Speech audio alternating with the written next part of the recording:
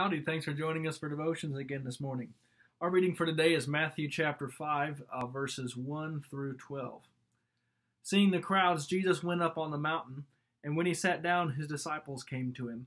And he opened his mouth and taught them, saying, Blessed are the poor in spirit, for theirs is the kingdom of heaven. Blessed are those who mourn, for they shall be comforted. Blessed are the meek, for they shall inherit the earth. Blessed are those who hunger and thirst for righteousness, for they shall be satisfied. Blessed are the merciful, for they shall receive mercy. Blessed are the pure in heart, for they shall see God. Blessed are the peacemakers, for they shall be called sons of God. Blessed are those who are persecuted for righteousness' sake, for theirs is the kingdom of heaven. Blessed are you when others revile you and persecute you and utter all manner of evil against you falsely on my account. Rejoice and be glad, for your reward is great in heaven. For so they persecuted the prophets who were before you.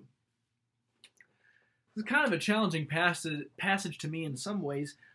It seems like, well, it has seemed like at first glance to me that Jesus is saying, if you do this, if you act like this person, then you'll get this reward, which is kind of a funny way to think about it, especially in Lutheranism, where we emphasize how we're saved by grace and not because of the things that we do. But you hear, blessed are the poor in spirit, for theirs is the kingdom of heaven. Well, I want to have the kingdom of heaven, therefore I should try to be poor in spirit, right? And that's the way I've often thought about it, but I think it's better to consider it this way. This is a list of different things that God's people experience as they go through their life in this world. And there are things that we experience that don't make us feel very blessed all the time. And compared to people that we see in the world, perhaps, or when other people look at us, we don't seem to be blessed like Jesus says that we are. And yet he says we are blessed. So blessed are the poor in spirit. Blessed are the people who are just plain struggling. Maybe this is even depression included in here. Things like that don't seem very blessed. And sometimes that happens even to God's people. But he says theirs is the kingdom of heaven. There is blessing, even if we don't experience it fully right now. Blessed are those who mourn, for they will be comforted. Blessed are the meek. This means humble, or how did the lexicon say it? I think it said not having too high of an opinion of themselves or something like this. So humble in a certain way that way, for they shall inherit the earth. It doesn't always seem, sometimes feels like you're more blessed if you stand up for yourself, and prove how good you are or whatever it is. But no, Jesus says, blessed are the humble ones. You don't need to prove yourself right now. You'll inherit the earth. Jesus will prove it for you later. Blessed are those who hunger and thirst for righteousness, for they shall be satisfied. Now, this was my confirmation verse back in 8th grade. And the hungering and thirsting at that time, I kind of thought was like, oh yeah, the people who want to read God's word more and that kind of thing. And it's like, yeah, that's an okay interpretation too. But hungering and thirsting implies to me that you want or even need something that you don't have. Hunger and thirsting for righteousness. So that means, as far as a Christian life goes, in my living according to God's word and things, I'm not where I want to be. And I'm hungering for more, and it's just not coming. That's what it seems like to me, at least in this moment.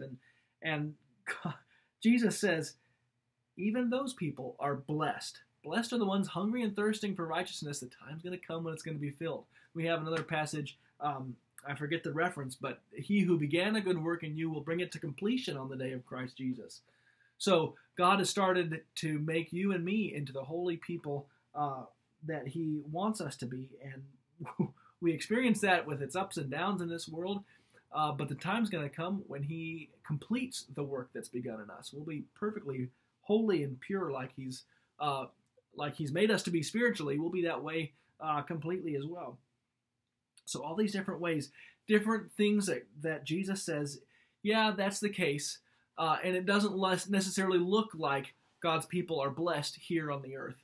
But we can trust the word of our Lord. We are blessed, because what it means is we're a part of God's people. Blessed are those, he says here, blessed are the peacemakers. They'll be called sons of God. Peacemakers aren't always the people that are most looked up to in this world. Sometimes it happens, but sons of God is exactly where you and I want to be. And so we thank our Lord Jesus for having made us to be his daughters and sons. Let's pray. Dear Lord Jesus, we thank you that we're blessed no matter what we experience in this world as your brothers and sisters children of the same Heavenly Father like you've made us to be. We thank you that you've blessed us through salvation that you give us through your death and resurrection on our behalf. And we ask that you would hold us in that faith until you return to take us to live with you forever. Help us as we go through the rest of this week, dear Lord, and help us get everything done that we need to, and to stay true to your word. In your name we pray. Amen. Well, thanks for joining us. You all have a good day.